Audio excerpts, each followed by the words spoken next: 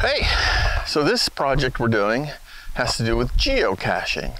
So I'm out here today looking for my first geocache. Stay tuned, let's see if I find it.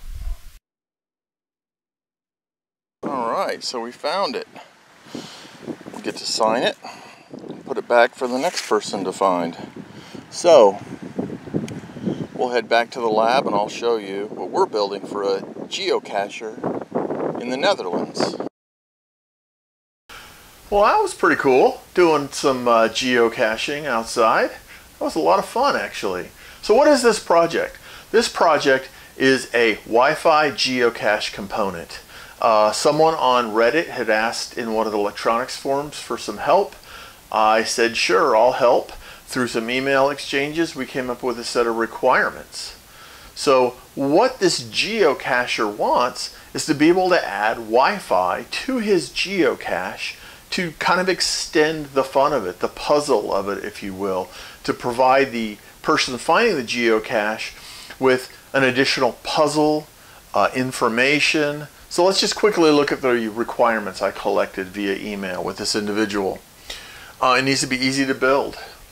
It needs to use a 9-volt battery that will be supplied by the person that finds it. So they carry the 9-volt with them, they plug it in, and then they continue with whatever the puzzle is. It needs to display the latitude and longitude of the next geocache, and it needs to display that latitude and longitude as part of the SSID, or the access point Wi-Fi name. I decided to expand this since it's really a software-only project, very little hardware as you'll see. I've expanded this to include the concept of a captive portal, so that if you want to use this in a geocache, you can also have an HTML page come up. So you can provide them with all sorts of additional information, not just what's limited to the Wi-Fi access point name. So anyway, that's what we're doing. And as you can tell, this can be done with a lot of microprocessors or microcontrollers. We're going to use an ESP8266. You could use an Android with a Wi-Fi hat or something like that, but the ESP8266 is cheap. It works great. We're going to design a very small circuit with a voltage regulator to handle the 9-volt battery plug-in, and then the project is really software. So with that, let's get to it. This is a very simple circuit. Really, this whole project takes place in software. We have the D1 Mini here. By the way, we're in KiCad or KiCad. This is the D1 Mini ESP8266. And since one of the requirements was to use a 9-volt supplied by the geocacher, we're going to use the LM7805. It is a classic. There's no reason to use anything else. They're cheaper. If you can't find one, you're not looking. However, you can use any voltage regulator that steps down 9 volts to 5 volts. We've got 2 caps on the voltage regulator just to clean up any signal, any voltage spikes. We've got our 9-volt battery. We've got it connected to the 5-volt line from the output of the LM7805, and we've got ground connected. We're not actually using any of these other pins for anything. In software, we are going to implement the SSID Wi-Fi access point. So it's kind of a great project if you want to play around with KiCad, you want to build something out. If we go to the actual wiring diagram, we can see that there's very little wiring in place, and if we look at the 3D view, you will actually see how it would look if we had the PCB manufactured. And I did. I actually sent these in. Why not? I thought it would be kind of fun, nice and clean interface. So I had a couple of these PCBs manufactured. When they come in, I will show them to you, and then we'll put the components on. So that's really all there is to this circuit. It's all in software. 99% of it is going to be software based. Okay, I want to show you what the project looks like with the captive portal. So this is obviously the prototype board for the ESP8266 D1 Mini. Got a voltage regulator. What we're going to do is plug it into the 9-volt battery and it turns on. Now I'm going to pull up my phone and show you what the user sees. Okay, so what they see now is connect to the geocache. That's the SSID I provided. Notice there's no password, there's no lock next to it. That's because we set the password to blank. Now if the user chooses it, they should be able to connect, and there they go. They're actually taken to an HTML page, which you can change in the source code. So that's how the captive portal portion of it works. Let's look at what it looks like without a captive portal, just with the SSID name. Okay, so I've gone back into the source code and I've commented out the definition of captive underscore portal. So now we're not using it.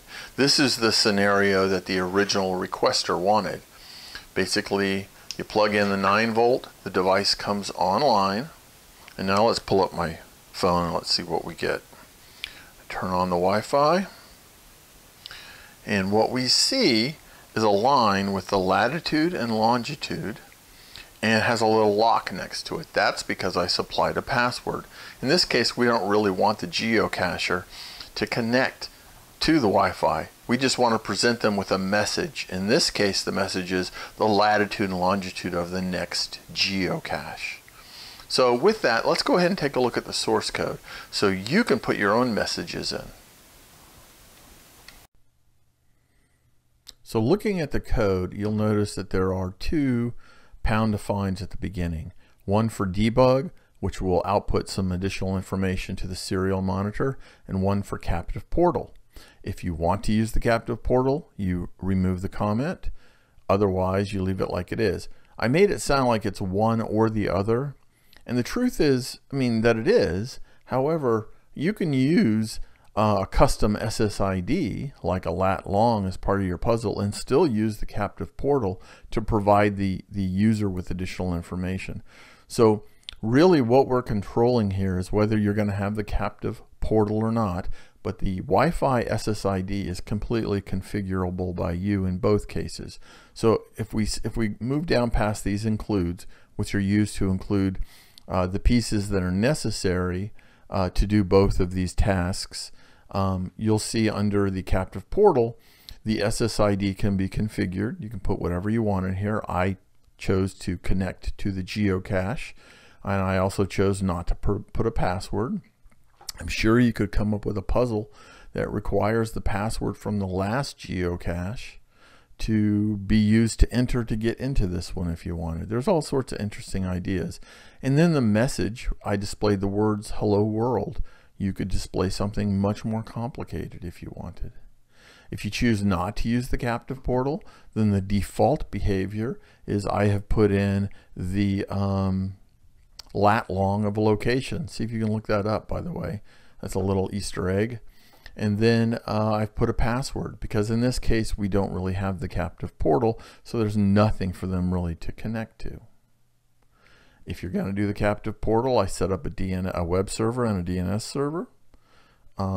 Setup is called when the device first comes online, when it first powers up. And basically what we do is we initialize the Wi-Fi. And if you're going to do a captive portal, I start the DNS server, because we want to intercept all DNS requests to point back to ourselves. That's hence the captiveness. That's how we're capturing all the requests. In the initialize Wi-Fi, we determine whether we need to destroy the previous web server we created. On power on, it's already destroyed. We do a couple things, just prep house cleaning. We disconnect the Wi-Fi. I actually pulled this code from another project that I had built, which maybe I'll show you guys in the future, but that's what those are leftovers from. If you're always restarting, if you're always plugging in a battery and then disconnecting it, you don't obviously need to delete the previous web server or call Wi-Fi disconnect. But in this case, it's good house cleaning. A debug, we display some information, we set up the Wi-Fi, and then we set up the web server if we're going to do captive portal. Loop is called, and this is really for those people who aren't into electronics or embedded, you know, the geocachers who want to use this. Loop is called after setup. So setup is called one time, and then loop is called over and over again. Every time it returns, it's called again. So what we're doing in here is just looking for any DNS requests that we need to process and handling any web server requests. That's all this loop does, over and over again. And then if we're going to handle any web server requests, we basically handle all of them the same way through this handle request method. And all handle request does is send the index page for each request. It's just hello world. That's all that we do. And that's all there is to this code. I mean, it is super simple. You're either creating a Wi-Fi connection and letting them, you know, connect to it and then showing them a page, or you're just showing them a Wi-Fi connection and you're not allowing them to connect. And all of that is controlled through those pound defines. All right. Well, hopefully you can take this code and have some fun with it. Set up your own geocaches, set up some puzzles if you want. Have a really good time with it. One thing I should point out to people who've never done embedded or never used an Arduino is how to actually get the code, compile it, and put it onto your ESP8266. I don't want to go into great depths. There's tons of YouTube videos to help you set up the Arduino IDE for the ESP8266. But to put it in a nutshell, you need to download the free Arduino IDE, whatever the latest version is, and you need to go on YouTube and you're going to search for some information that explains how to add the ESP8266 to the Arduino IDE. And basically what it involves is adding a URL to your preferences, and then you'll need to download the libraries. Actually, you might already get those libraries when you add the board. The board that we're using is called a D1, R2, and Mini. That'll pretty much cover you for the ESP8266 boards. So that's all you really need to do.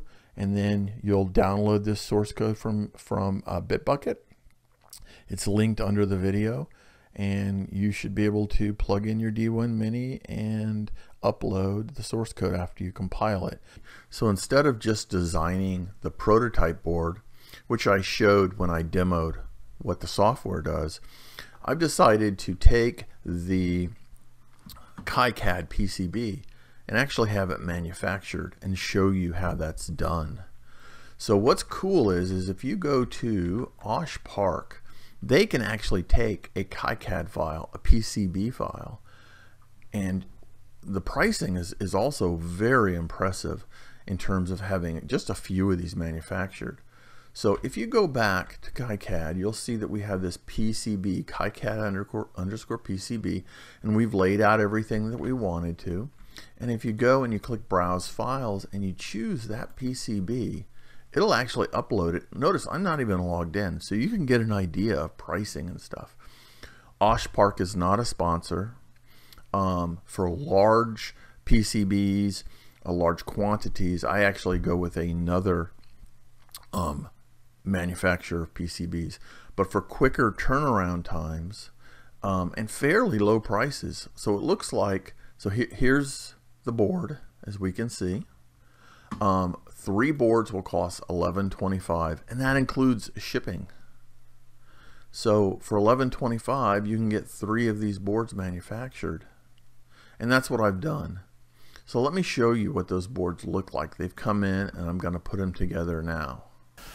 These are the boards that I ordered for the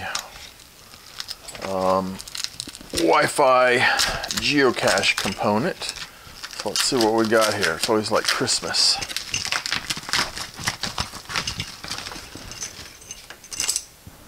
All right, cool sticker. OSHPark sticker. And the PCBs.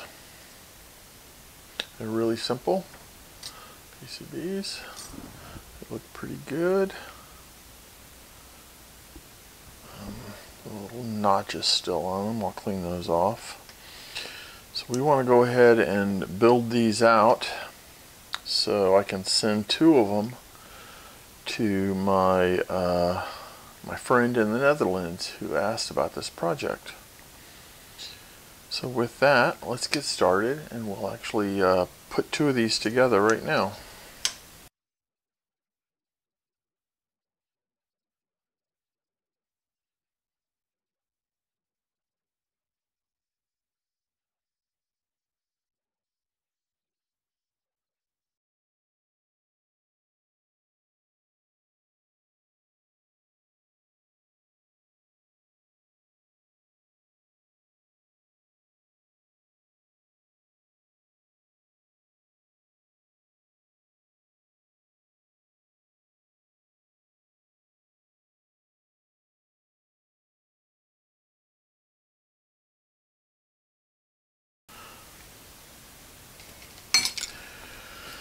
Alright, so there we go. If we plug this one in, we should also get the LED showing us that it's working.